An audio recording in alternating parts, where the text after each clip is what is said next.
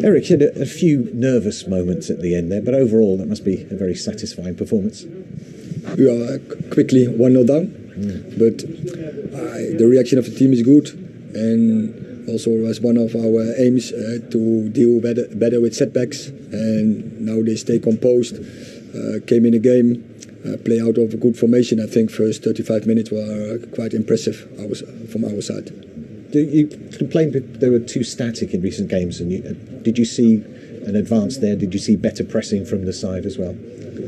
Yeah, I think especially the first half, it was the pressing well, and Everton didn't come out, and it was difficult for them to come in the game, and the game is to get switches and get a lot of crosses in, and we didn't allow them, so happy with that.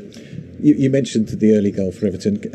I think as Casemiro was introduced to how quickly tackles fly in this kind of game. Yeah, but I think he will anticipate quickly, and you saw that during the game how important he is. He's that composed, winning a lot of balls, winning also the goal from Cristiano Ronaldo. So he grew into the game. So good performance. Yeah. What was the Martial injury? Was it a recurrence of his previous?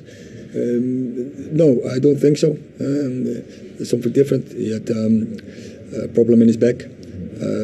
But he was important. Assist on the goal with Anthony. Yeah. So happy with that.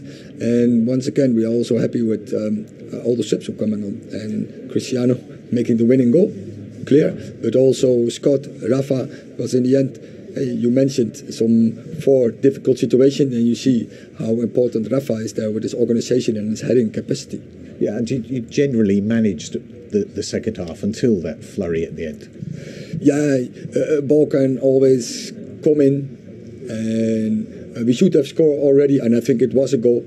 Then was the game over, but we had many more spaces we didn't use in the counter attacking transition.